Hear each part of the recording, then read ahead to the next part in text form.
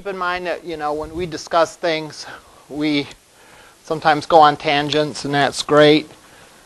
That being said, I still want to make sure that we cover the stuff that we need to for your assignments and for the main points of the labs that we've gone over. Because typically, each lab or each example we go over has a reason, has a purpose for it. And the last one was about two things, about the table layout and listeners. Now, a word about layouts. Layouts are going to be the root tag of your XML file. In other words, when we look at your layout XML file, it's typically something like main.xml or something like that. After the declarations up here, the first tag is going to be something layout. And the last tag is going to be end layout. Those layouts relate to the way that different views are positioned on your screen. And so far we've seen at least three, and you can correct me if I'm missing one. All right? But we've seen a linear layout, we've seen a relative layout, and we've now seen a table layout. Okay? A linear layout is, just as the name implies, one thing after another, and we can orient it vertically or we can orient it horizontally. A relative layout, we define one thing in relation to something else. So we saw that, I think, in the first example, where we define that the image is below the text.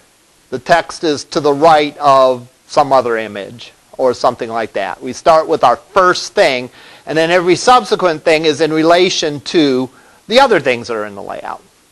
I don't like that one. All right? So I probably will never do an example of that one. But if you want to do that, if you have the need for that, then that's something you can use. Last, a table layout, where the table layout consists of a series of rows, and inside each of those rows we have views. Now, the one thing that we did not talk about is, I think we talked about it, but we haven't seen an example of, at least not of yet, is that you can actually have layouts embedded within layouts. So I can say my main layout is a vertically oriented linear layout. So I have my first block of things, or I have my first thing, second thing, third thing, fourth thing. I can nest layout so that the first thing itself could be a table layout. Or it could be another linear layout that would be oriented horizontally. All right? Or anything like that. So I could, for example, nest and have a linear layout which is oriented horizontally, or vertically rather, one of the attributes, and I can't spell today. But I could have nested within that another linear layout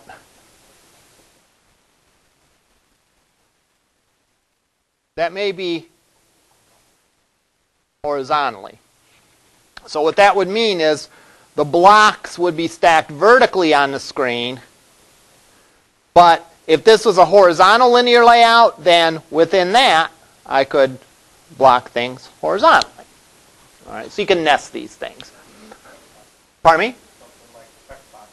Well, anything that you would want to have, like the general flow be vertical of the stuff on the screen, but for one specific spot of the screen you want multiple elements that are oriented horizontally. The alternative, of course, for this would be to make a table layout if I wanted to do that. All right, so do keep in mind that there's a lot of ways you can accomplish the same thing. A lot would have to do with, when I think table, I think of something that is very regular. In other words, it's typically going to have 4 columns in each. So it's got 4 views in each row. Whereas if I had one horizontal thing that had 15 elements and another horizontal thing that had 1 element, I probably wouldn't use a table. I'd probably do a nested horizontal within a vertical. Now the other thing that we did is we talked about listeners. All right, let me back up for 1 second. The new layout that we had last time was a table layout, which again we talked about. Tables consist of rows, table rows, and then we have our views inside there. Now we can put spans in there so that it goes across multiple columns in case we don't have the uniform number of columns in each row. All right. The other thing we talked about is listeners. All right. Listeners are code that deal with, that wait for, that listen for the user interacting with the device in some way. So what have we seen so far? We've seen the click listener, whereas the user interacts with the clicking of the button. All right. We've seen a text change listener, where the user interacts with the text box and types something in, and we want some code to run based on that. And we've seen code where the user slides a slider controller. So that's the 3 interactions that we've seen so far. In a nutshell, when you want code to run when the user interacts with the screen in a certain way, you're going to have a listener. All right? And again, depending on the specific kind of control and the specific action that you're talking about, you're going to have a different kind of listener. Now, so far we've seen 2 ways to declare a listener. All right? One way is to simply have our activity implement the appropriate listener. All right? I could go back, and if you want to, you're welcome to go back and change the tip calculator, Deedle's tip calculator, so the activity itself is the text change listener and progress change listener on the slider. You could do that, no problem. All right? And if you want to experiment with that, that would be a great little exercise to do. So that's one way you can have a listener. Typically that's done only in very simple apps where you have very limited interactions, because that would make your activity have a lot of stuff in it if you did that. The second thing that we did is we created an anonymous inner class. And it was called an anonymous class because the class doesn't have a name. All right? And it's called an inner class because the class is defined inside another class's definition. All right? In that case, we simply create a new instance of whatever kind of listener we want. And again, in all cases, if something is going to serve the role of a listener, it has to have implemented the events or the methods that that listener has. Because the listeners typically are interfaces. And interfaces, when you create an instance of an interface, you are promising to implement these certain number of methods. So in the case of a button, it's on click.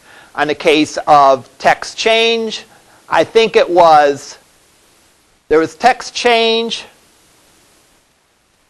text starting changing, text finishing changing, or something like that. There were 3 methods. And if you remember, we only had code in one of those 3 methods, right? But you still have to declare those other methods just to let the compiler know, I got this handled. This is a valid listener. It can handle the 3 events, even if I don't want to do anything in the case of 2 of the events. There was a similar thing with the slider. Any questions over any of those concepts or any of the stuff that we went over in last class? Yes? No, that's right from the Deedle example. Actually, I think I actually did upload the tip calculator a few times ago, a few classes ago. Remember, because the tip calculator was part of your first lab. So that was probably uploaded in the week 1 folder.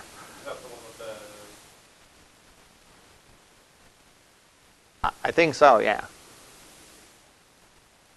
Well, I made a tip calculator, and then there's a Deedle tip calculator. I believe both of them are available on Canvas. You can always go to the Deedle website. All you have to do is register, and I don't even think you have to provide a code or anything. You just have to register on their site, and you can download their code examples. So if there does happen to be one missing, you can go and do that. Yes? I've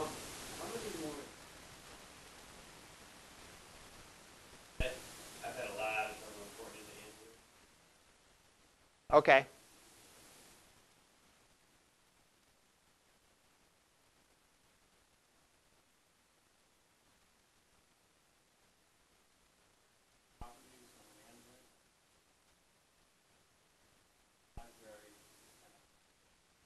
Do you have that library?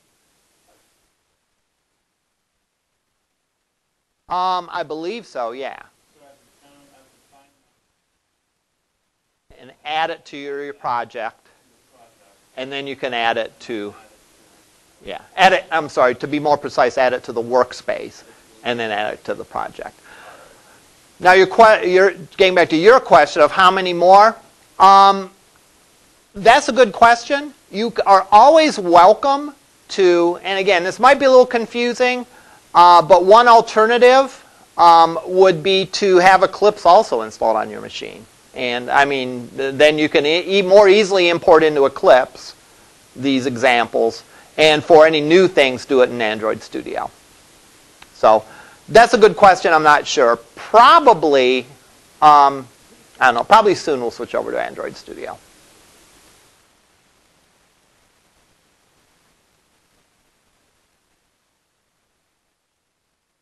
Do keep in mind, even if you can't run it, you can still import it and see the code.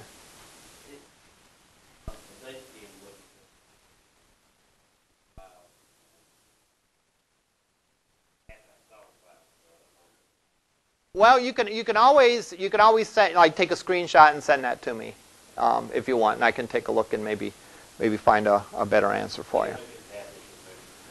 Could be. All right. Today we're going to cover the favorite Twitter search app. All right. And let me run it.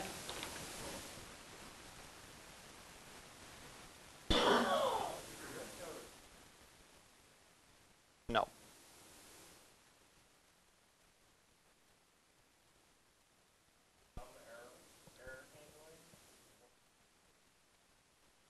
What is the full statement?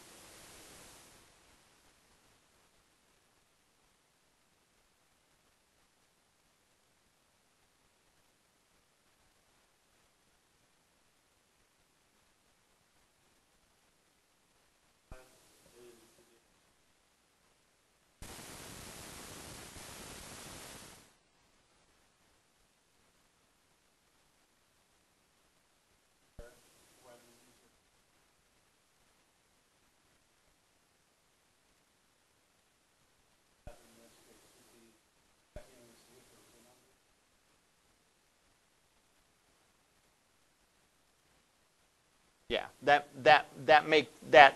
yeah, that's exactly right. Well, yeah. In fact, that exact code is in the the example we went over last time, the tip calculator. Nope. It's just a case of being cognizant that anytime you're dealing with user input, that's a minefield. All right. Let me run the favorite Twitter search app.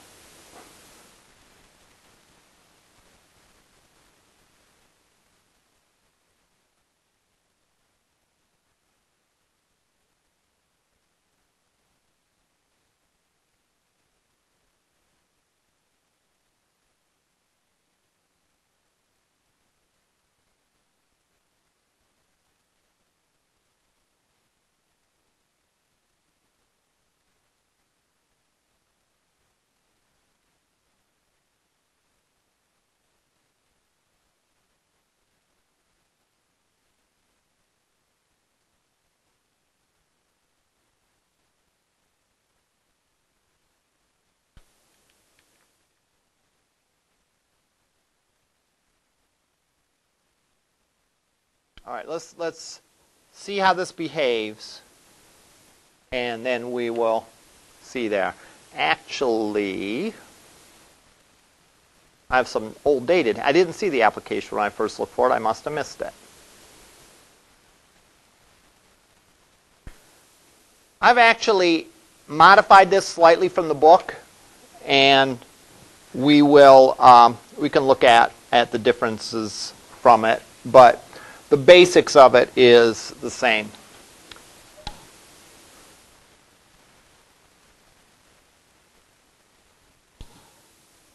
Okay, we have,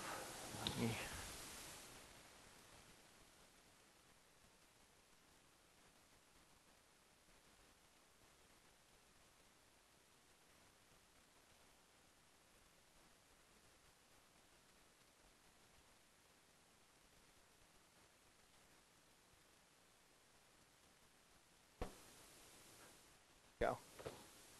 All right.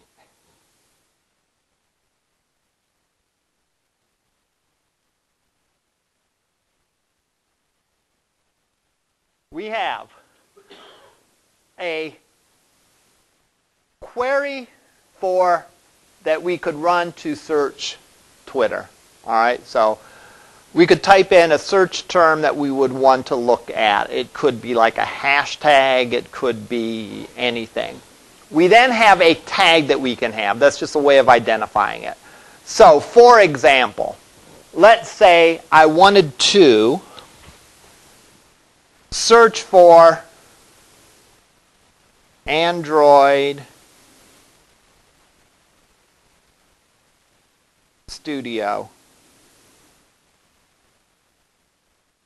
I could type in the full text for Android Studio, and that's the search term. That's the term that Twitter will be searched by. I can then give this a tag, and a tag is just like a abbreviation for it. We'll see in the list how it's going to display the tags. So that's just an abbreviation. So I could make it AS for Android Studio. And then I click Save. And when I do that, it shows me the tag in the list. It shows me Edit. And then there's a checkbox. Now the checkbox isn't in the original. The checkbox is something I added, but we can easily disregard that. Now if I click Edit, I go up here and I can edit it. So I could change that to be Android Studio Beta or whatever, and click Save. Hit Edit, it goes up there again. All right. Now, if I click this button, the button that has the tag, it will run out and do a Twitter search for this. Now, I'm not connected to the internet and all that, so this very well could blow up, but yeah, I can't connect to the internet. But it would run out, do a search on Twitter, and display the Twitter search results for this. Okay? I am able to then go and do a search for something else.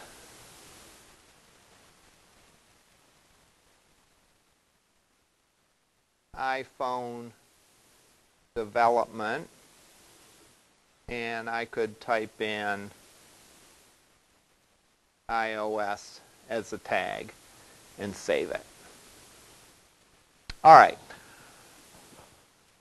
From just seeing the outside, just seeing how the app works, let's look at the stuff that is new and different with this. The biggest thing that's different about this, and the biggest reason that we're going over this as an example, is that the UI is not static.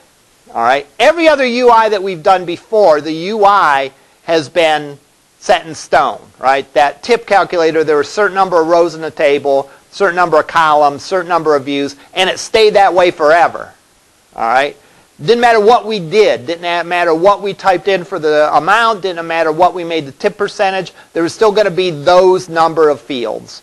And every other example that we've done so far is like that as well, where the UI is, boom, static. Whereas this, the UI is variable, right? I can go in and, what do I want to say? I could go in and add 50 of them, and there'll be 50 of these showing. All right? There's not 50 predefined spots waiting to be filled. The spots are created in the UI. The rows are created in the UI every time I click Save and add a new one. All right? That really is the key part of this. All right? There's a couple other little mini parts to this, I guess. One of them is this. I'm actually going to turn this guy all the way off. And hopefully it doesn't take too long to reboot it. So I clicked restart. So it went all the way off. So that app possibly still be running, right? Because the device is off. I feel like I'm a magician here. Like, I put my lovely assistant in the box and they couldn't possibly have snuck out a back door or something. You know, this couldn't possibly still be running, right? When I open up the app again, however, it's going to still have the Twitter search terms that I put in there before. So this is the first example we have of persistent data. And that is where we save data is around later. And it's not just around like if I open up the app again. It's around if I go in and even if I restart the device, so it couldn't possibly be running.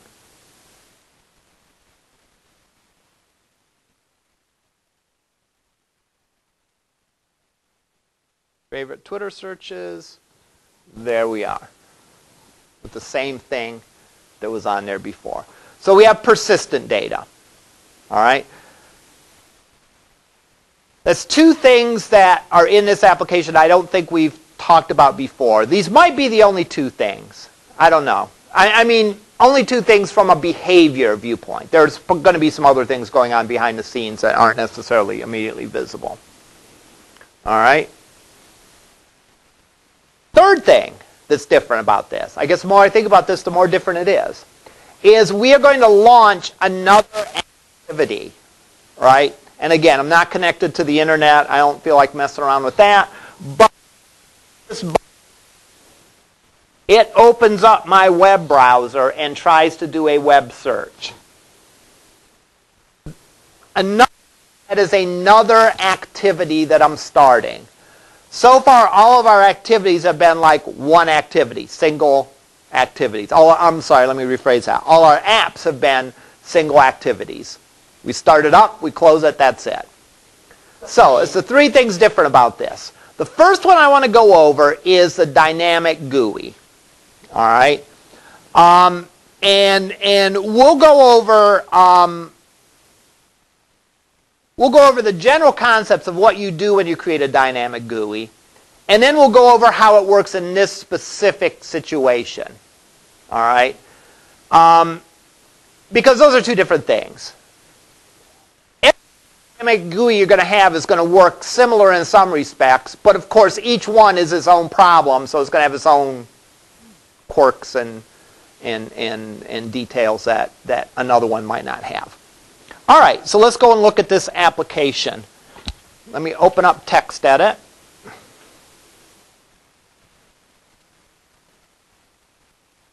And let me look at favorite Twitter searches. Under resources, we have nothing because we can't see it. Here's some of those things I said behind the scenes that are new. We have a couple other values. We have colors and dimensions. Okay? We still have our strings file, which is like it was before, where we just define a bunch of strings. Then we refer to our code. We refer in our code to the name of the string in the XML file. And again, in that way, we can localize it. We can create a Spanish version of this file or a French version or whatever. All right? So this really is nothing new here. Dimensions, though, and colors are files that we're going to use in our GUI. All right? And again, this is a further case of more components, which is more things to worry about. But it's also more ways that we can change it in one place and have it taken care of everywhere. Let's say, for example, we like a certain color, light orange. That's the hex code for light orange. All right. Let's say we want to make this a little bit lighter orange, or a little darker orange, or something like that. If this color code was put in several different places, guess what? It would just be like a hard-coded string. And we'd have to go and hunt down all those places and change it from what it is now to something else. I actually don't like the name of light orange. All right? Why do I not like the name of light orange? It's kind of a weird question, right? It's like, I don't know why you don't like light orange, you know? Pardon me? What I don't like about it is this. What if I decide not to make the screen light orange anymore, but make it light blue? Well, what do? Do I change this light orange string to be a shade of blue? That's a nightmare of maintainability. Because if you're going in hunting through looking for the color blue and you see the string is named light orange, you're like, huh? You know, this can't be it, and it'll be very confusing. I would prefer to call it something like background color. All right? Because background color could be any color, right? I could make it light orange if I wanted to. I could change it to light blue. I could change it to whatever. And then if I change from light blue to light orange, I don't have to change the name of anything. I just change the value of background from blue to orange. All right? So this is true, by the way, in CSS stuff too. Like if you're doing web development, don't call a style red. All right? Because what if you decide you don't want to use red to designate something? All right? You want to use purple to designate something. Well, then you're going to have to go back, and the things that have a class of red are going to appear purple. Again, nightmare of maintainability. So I don't like the name light orange, but the concept I like, that it has everything in one place. Dimensions are the same way, and they actually did a better job with these because, and let me put both of these in notepads so we can see them better. There's a dimensions resource, and here is the colors resource.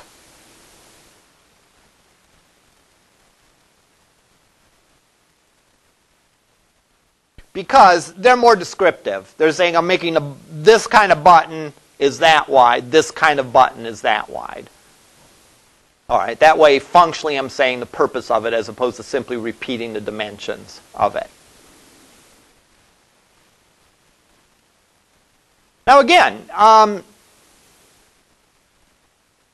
color is an important thing to consider because different cultures associate different meanings with colors, right? You know, we have, like for example, people would often wear black to a funeral here in Western culture. That's not necessarily the case in all cultures, all right?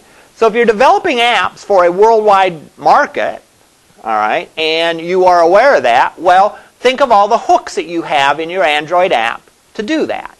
All right. Number one, you have that strings file. So you should never have a hard-coded string. You should always point to that strings file. If you want to have a different language version of it, you just pop in a different language version of that. If the colors are significant, like even something minor, like let's say I had I was doing a mobile app for the Olympics. All right. Maybe in the United States, the color scheme would be a red, white, and blue color scheme for the United States. Maybe in Canada, it would be red and white. Maybe in, thinking Mexico's colors are what? Red or orange, white, and green. Right. I could change that. The point is I could easily customize that, and in one file, by saying, based on location, I could swap that out. So I could add that. Again, plus there's a whole cultural thing that colors mean and so on and so forth. All right. Likewise with dimensions. That's less of a multicultural issue and more of a what if I have a bigger device issue. All right? If I have a bigger device or if I have a more dense screen, I might want to have a separate dimensions file to actually the density is handled by the DP, so I stand corrected on that. If I had a different size of the screen, I might want the button to be bigger, for example. Like, why pay for a nice gigantic tablet when the button's still this big? All right? Doesn't really make sense. All right. So in a nutshell, these work like the values do, the string constant values, but they're for other purposes. Let's look next at the manifest and see if there's anything different.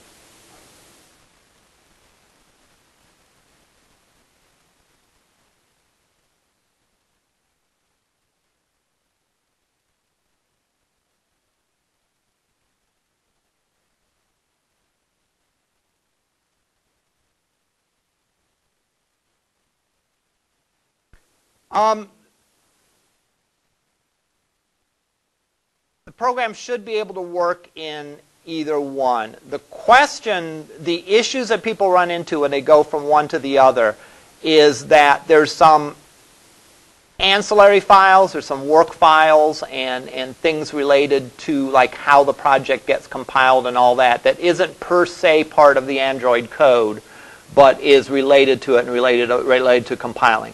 Those are the things people typically have the issues with. But the code, I mean, it's still Java. You're doing your layouts in XML. You're doing, all of that is, if I were to look at the manifest or the layout file or whatever in Android Studio, it would look the same as it does in Eclipse. I mean, it would be the same code. It would obviously look the difference because of the different user interface and so on. All right, I do not see anything different of substance here. All right, I wasn't sure. I couldn't remember about launching another activity. I guess since this app doesn't contain another activity, I don't need anything else in the manifest. Let's look at the layout. We have two things. Ooh. We have a main layout. And this is the same kind of layout that we have had from the start. It's a table layout.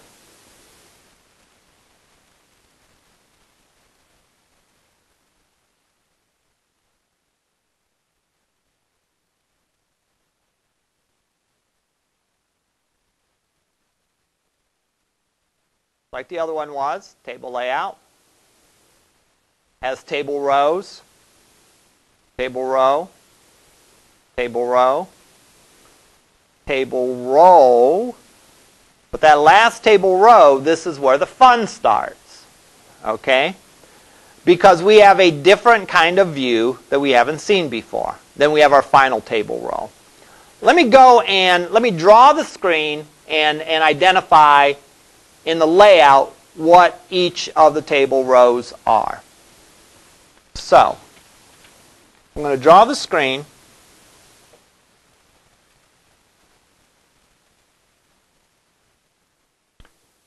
This is my table. My screen, this is my table. The very top of it has a text box for my query. That is row 0. All right? The next line is row 1, and it consists of a text box for the tag and a button. So this is row 1.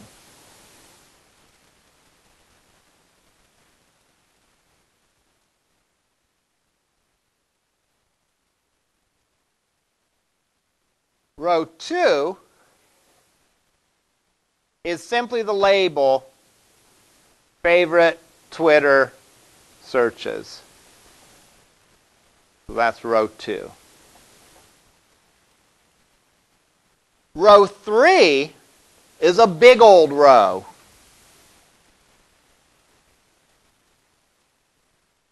and it contains a scroll view.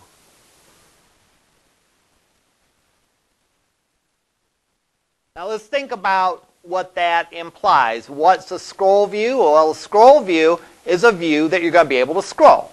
All right? So a scroll view is a view that we can add other views to.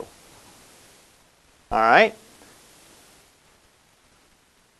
And speaking of other views, what is in that? This is what I was missing mentally because I was briefly confused. What's in that scroll view is a table that starts out empty. So a table with 0 rows in it. So let's look at the code for that. And again, this is a case of like nesting, one layout inside another. Here's my row 3. Table row 3. It contains a scroll view. What is in that scroll view? A table layout. How many rows are in that table layout? None to start. So there's no rows in that table layout to start. All right? In a nutshell, what we are going to be doing is we are going to be adding rows dynamically to this table, the table inside the scroll view, right? Because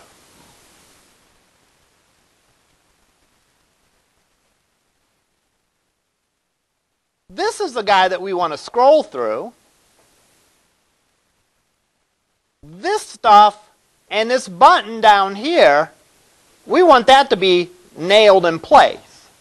All right? We don't want that. We don't want those guys moving at all. The area that we want to scroll is this area here. So we put a table inside a scroll view. So what that means is as we add more and more and more rows to the table, and that table gets bigger than the space allocated for it, we get the scroll bar. All right? And then we can scroll and see the rest of them.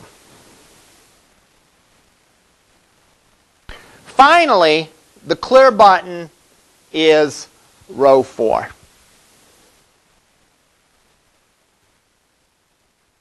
So, we are most interested in this example of what's going on in row 3. All right?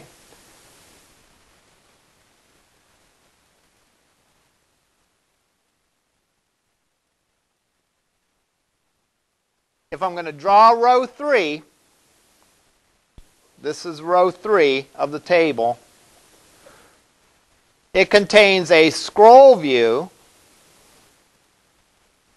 which, when it gets filled up, will give you a scroll bar. It contains a table which starts out with 0 entries, and we're going to, each time we add a query, is adding a row to the table. When it gets to go past the end of that, then we'll be able to scroll it. This table is called query table layout.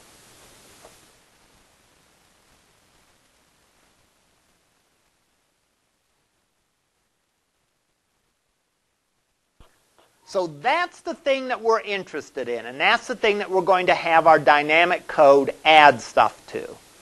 The rest of the layout stays the same. I mean, sure, we're going to get values from it, we're going to manipulate it and all that kind of stuff. But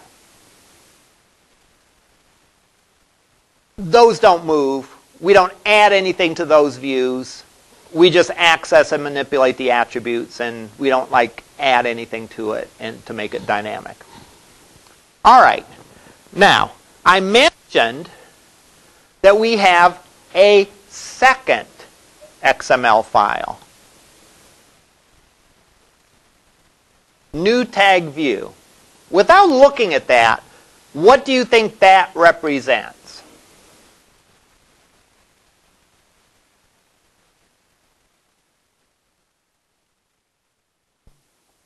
Exactly.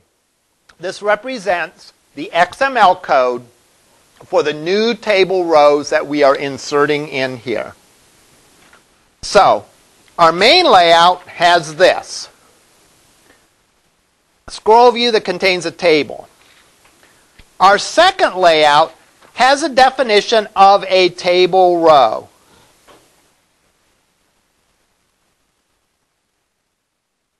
And that row contains 2 buttons and a checkbox.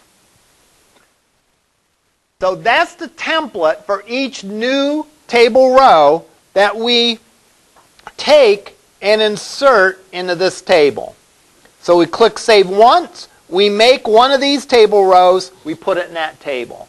We click Insert again, we make a second one of these table rows, stick it in this table, and so on and so on and so on. All right? So, we have a layout for the overall structure of the page, the screen, and then we have a second layout for the little dynamic part that's going to get added to each, to the table for each query that we put in. Let's look at these guys a little closer.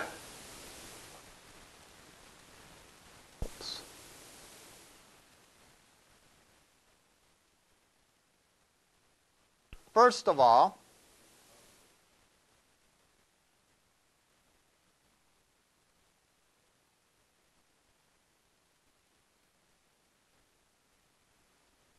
notice in our main layout, we use the color in a couple of places, I think. Yeah. We say the background for table row 2 is light orange, the background for table row 3 is light orange, and so on down the line. So that, again, comes from our color resource file. All right. Here is our table row. And that's all it contains, this layout file, is a table row. We don't create a new table every time we add a new query. We create a new row and insert it into the table right here. All right. Now, here's where we use the dimensions, all right, to specify the width of it. All right, remember the dimensions, there are another string file that contains constants relating to the dimensions. Yes? And these are predefined files that we have to use, correct? Yes. Yes. Actually, I don't know if you made one of your own, what would happen. That's a good question. I don't think you can do that, but try it. See what happens. All right. Nothing in the images but the icons. So, yeah.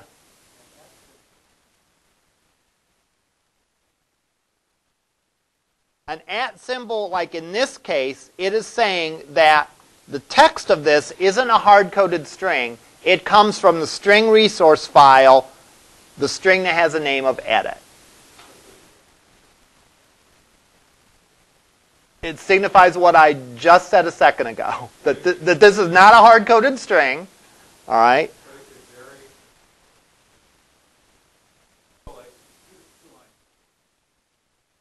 Yes.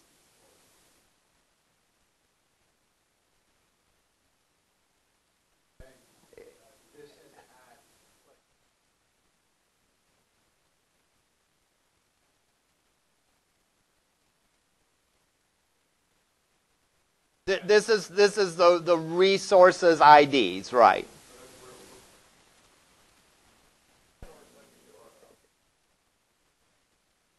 I'm not comfortable with that.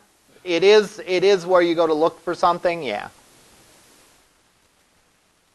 The idea, though, is that, like, if we were to say this, whoops, text equals strings edit, we would literally get the word strings dash edit or slash edit.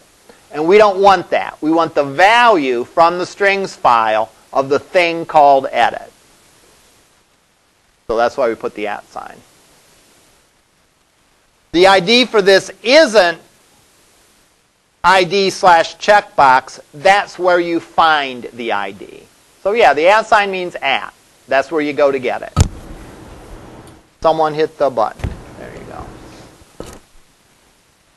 All right. Okay, let's look at our code. And I'm going to focus on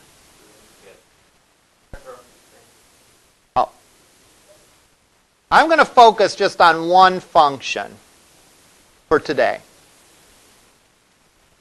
Because I think that, well, we'll see. I definitely want to go over this one function. If we do anything else, good for us. All right. Let me go and copy this.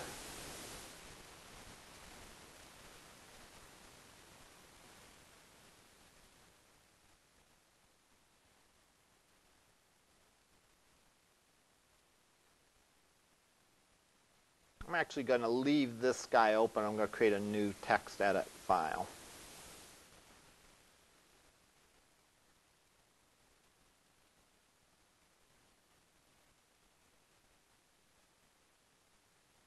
Let's go back and look, first of all, at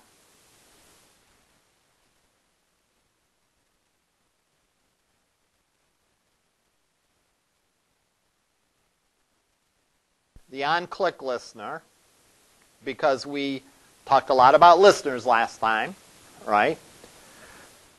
Save button set onClick listener is save button listener. So we know we're not doing that first thing that we did, that where we extended activity and implemented the onClick listener. So let's look what save button listener is. Save button listener is same way we did it last time, an inner anonymous class. I say public onClick listener save button listener equals new onClick listener, and oh yeah, here's the code right here. Not in its own class definition file. I'm not giving the class a name. I'm just saying this is the guy. And again, I always talk about reusability and maintainability and reusability. This is sort of the exact opposite of reusability, right? I'm writing code with an anonymous in an anonymous class, which means I'm not even giving the class a name. So you might say, well, what's up with that? The idea is this code is written for a very specific context to link this button to this piece of functionality. So, of course, for every button, we're going to have to write a little chunk of code that does that. This is not the code where we're going to get our big gains by refactoring and trying to write something reusable. So we don't really worry about it. All right, let's see which function I am interested in.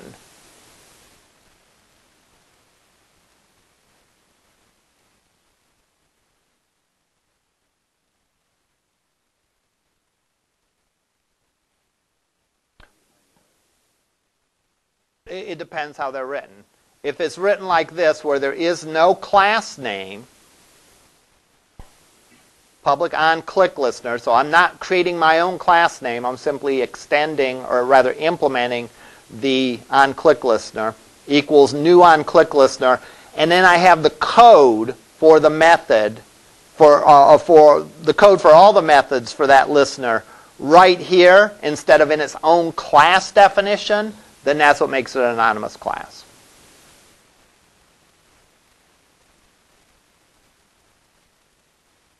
All right, let's see what method I am interested in.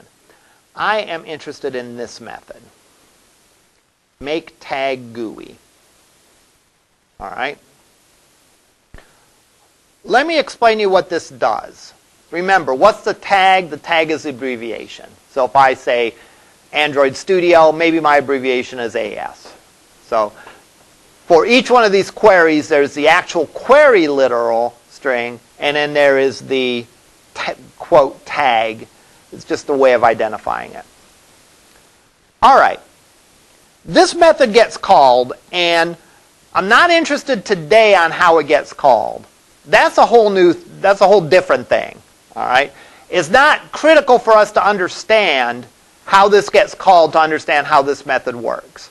At some point down the line, this method gets called, and it gets passed in the tag, and it gets passed in the index. All right? The index is the position where we want to put it. All right? If you notice, when I ran it, it actually alphabetizes them. So if I typed in, it's not strictly just in the order I put them in. So if I put in zebras, then antelopes, it would show antelopes before zebras. It doesn't matter what order I put them in, it matters alphabetically. So there's code earlier that looks to see where to put this one in the GUI. So this one belongs in spot 10, this one belongs in spot 5, or whatever. All right. Now, these two statements are big ones. This is a case where we might spend a long time talking about these two statements themselves. It's sort of like this statement. Remember, very early on in the game, I said this was an important statement. And we spent a lot of time making sure we understood exactly what it means. All right? This is like this, these statements here. Specifically, actually, this statement is the one I'm really interested in. This simply creates a layout inflator. All right? Layout inflator, that kind of sounds odd. All right? Sounds like we're blowing up a layout, you know. We have these layouts and we're pumping air into them to inflate them. You almost think of this as being like dehydrated, right? In the XML files, they're not a layout on the screen. They're a description of what the layout's going to look. So, in my XML file, I don't actually have a table row or an edit text or any of those things until that gets brought to life. This is like the recipe to create some objects, if you will. It's a layout description. These are the objects that are going to be in my layout on the screen. All right? And what brings this to life? Well, if you remember back, first day of class, the Hello World example, I think only had like one line of code. Set content view, the name of my XML file. All right? Now, what does that do? That takes that XML description of all the objects I want and actually brings it to life. All right? Actually creates the text view and the image view and the spinner controls and whatever objects are described in the layout come to life when I do set content view. All right? So first line of the code brings this layout to life. And now it lives on the screen, and these objects are real objects that we can point at and do things and so on for. Well, what about this little mini layout down here, this second layout that only consists of a table row? All right. Well, until it becomes inflated, hydrated, brought to life, whatever your favorite analogy is, it's just a layout. We're going to use this layout, we're going to inflate this layout, that is, we're going to actually create an actual real table row and put that in that table that we defined in the other layout. So inflating a layout, inflating this XML file, takes this description of objects and actually creates the objects. So, when I say this statement here,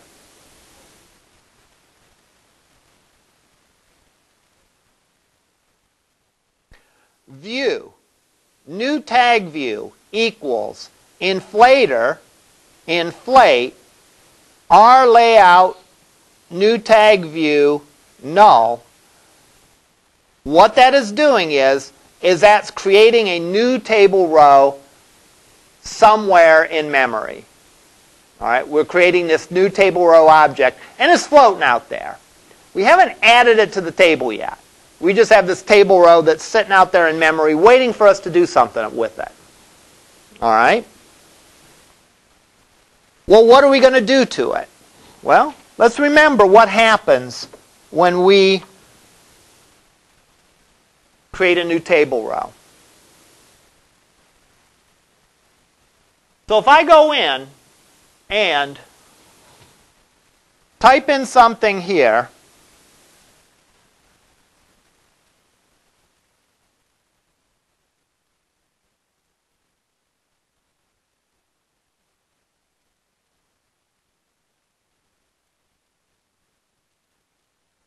and I can't type on these keyboards. So I type in Lorain Community College in the tag name, or I'm sorry, in the query. I give it a tag of LCCC. Let's talk about this in slow motion, what happens. All right, I'm going to describe to you what happens in slow motion, then we're going to look at the code that does that. I click the button. That sets a string of events in place. The on-click listener notes that the button was clicked. It knows it needs to do something. It grabs the values from those text boxes. It looks and figures out what position to put this query, right, because it's going to alphabetize it. At some point, it is going to call this method, make tag GUI. It's going to give it the tag, and it's going to give it the position where that tag belongs. All right, so what row of the table are we going to put this in? All right.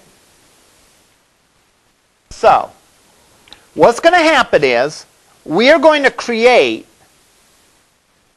a table row that's out there in memory based on the layout that's in the XML file. Well, what's in that XML file? It got me confused what I should be pointing at here. What's in that XML file? A button, and a checkbox. All right? So I have a table row sitting out there in memory that's not part of any table yet. It's just sitting there waiting for something to happen to it. All right? That's what inflating does. Inflating says, I'm going to create a new view. It's a view. In our case, it's a table row, but it could be any kind of view, right? We could have any kind of XML in here. This could be an image. This could be a edit text field or whatever. What we know is that it's some kind of view. Yes? All what views have the same ID? Yes, they do. Good observation. Each one of these have the same ID. Well, obviously not. We just have to see why it's not bad. All right? Okay, and that's coming up in a second. Now, so out there in memory is our new tag view, which contains a table row that has 2 buttons and a checkbox. And as was noted, the ID for these is new tag button, new edit button, check delete box. And that'll be the same for the first row that you create to the 100th row that you create. Well, that seems like it could be problematic. We'll see in a second why it isn't. All right? It isn't problematic because when we grab a pointer here, notice the subtle difference. Can anyone spot the difference between this line of code and what we've seen before that have looked a lot like it?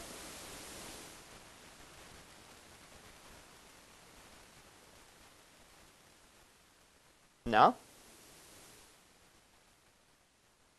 Okay.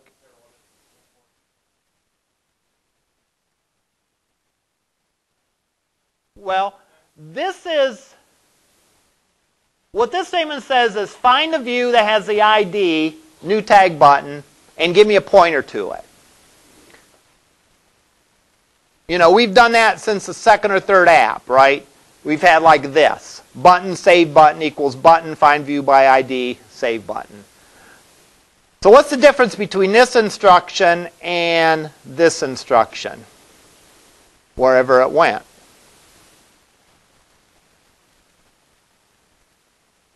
Pardon me?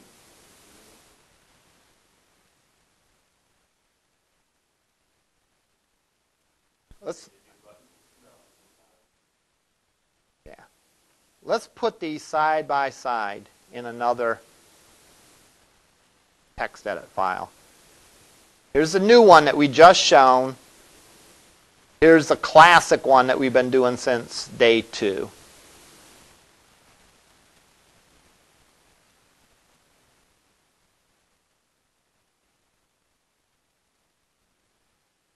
That's not what I want. Yeah, that is what I want.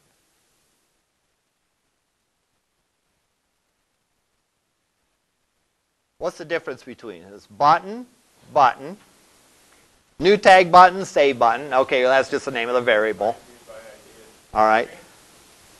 Button, button, new tag view, find view by ID versus find view by ID. What's the difference between that? This is looking for the thing in the view named new tag view that has the ID new tag button. This is looking at the thing on the activity's main view that has an ID called save ID. All right? So in a nutshell, this is looking anywhere on the screen. Anywhere on the screen, because it's looking at the activities new, or it's looking at the activities view, the view associated with that, the content view. All right, remember we set content view. This, however, is finding the thing called new tag button, but it's only looking for it in new tag view. All it's doing is looking for it in new tag view. This is, in a nutshell, why it doesn't matter that these things all have the same ID. All right? If I had a view,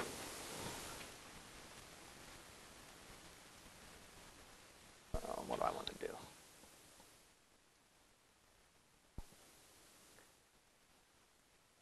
If I said this, let's say I've went and added 5 or 6 searches, and I had a statement that looked like that, it would not work.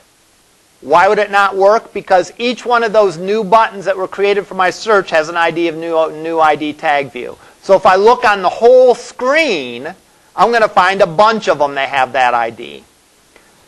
So what do? I don't look on the whole screen. I look on just that brand new view that I created. That table row that's sitting out there in memory waiting to get added somewhere. In that view, there is only one thing that has the ID new tag button. All right? So the difference between these two instructions is this is looking everywhere on the activities screen. This is only looking within a certain view.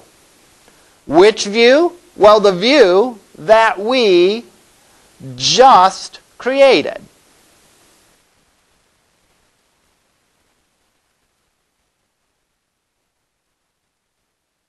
By inflating that XML. I know this is tricky and it sounds kind of like I'm talking out of both sides of my mouth, but let's go over this again. All right? I have XML.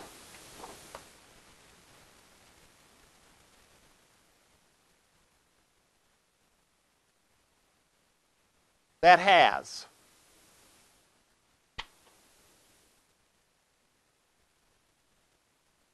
a button with an ID of new tag button. I have a button, let's just worry about the buttons for now, that has an ID called new edit button. All right? And it's contained in a table row.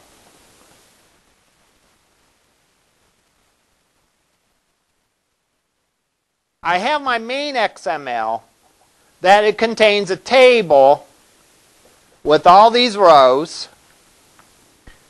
And oh yeah, in table row 3, there is a scroll view, and then there's a table inside that scroll view. All right? So, when I go in here and I hit this method, what's the first thing I do? Or the second thing I do? I create an object called new tag view. All right? It's of type view. I use this XML to create this object. That's what inflate means. I'm bringing it to life. So, what is contained in this new tag view? Well, a table row. And what does that table row contain? It contains a button that has an ID of new tag view, new tag button, and a button with an ID of new edit button. So this is an object that's living in memory. All right?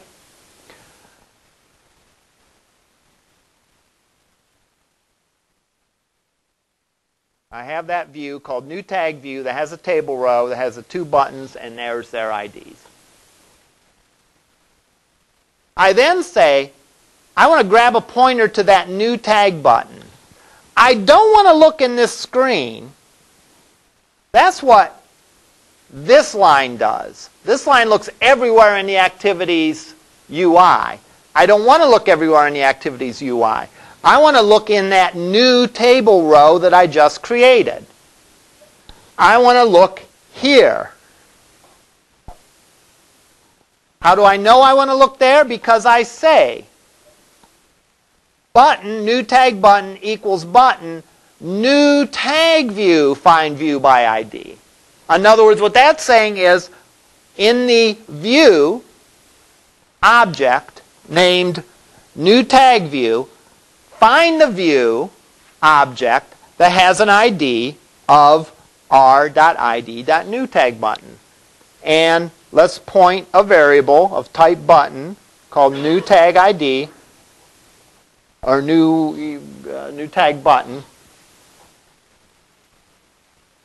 and let's point it to that button. We do the same thing for the edit button down here. We set the text for the tag button based on the tag, that is the argument. We set the onClick listener, and again, we're not going to worry about what that onClick listener does, but it does something. All right, it handles the clicking. Set an onClick listener for the other one. And here's the key move. This is what displays it on the screen. I say, add to the thing called table or query table layout, add a view. Which view? New tag view. Well, the one that I inflated from that XML file. And where do I put it? I put it in that index. All right? So, what is query table layout? That's this table here. So I'm going to populate this table row object. When I'm all done, I'm going to put it in that table. All right? I realize there's a lot of things going on. So we'll go over this again on in class Tuesday. But in a nutshell, we create a new table row using our XML to define the layout of the table row. That's what this guy does. We manipulate that table row by accessing the buttons, setting properties, setting listeners, the whole ball of wax, everything that we've done before. All right. We're able to do that because we're not looking for those views in our main view. We're looking for those views in that new table row that I created. So that's how we can access them, and that's how we can access them even though they have the same ID name.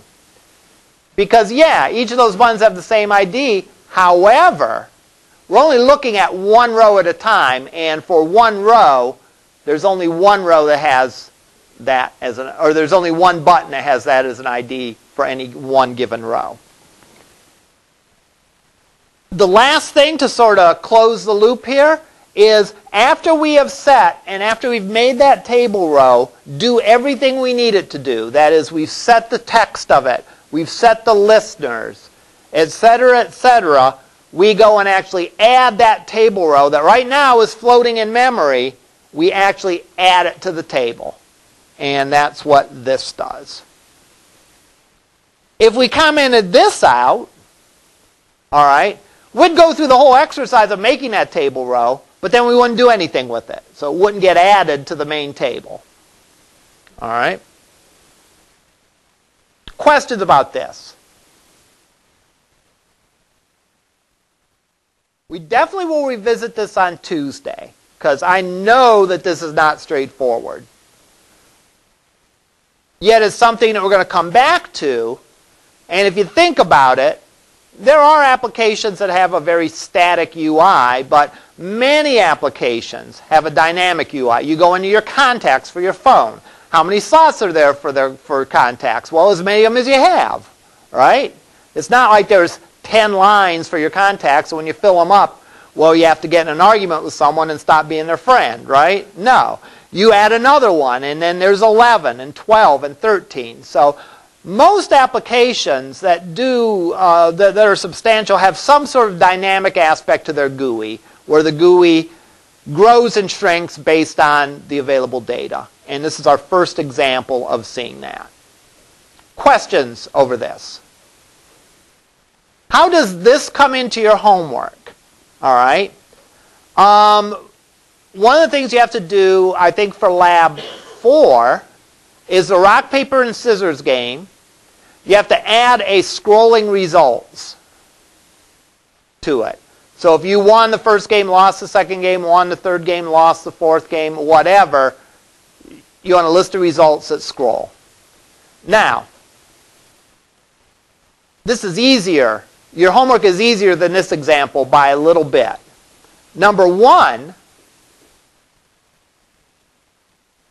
you're not alphabetizing the results. You're just putting them in the order in which they occur.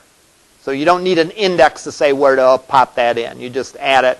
I forget. I think I said I wanted it in reverse chronological order, so the most recent one on top. So you're always adding to the table at row 0. Add row 0, add row 0, add row 0. All right? The other thing is persistence is just an optional thing. You're not required to do persistence. We haven't talked about persistence yet. We will talk about that sometime next week. But you're not required to make it remember your results after you turn off the device and turn it back on. Questions over this?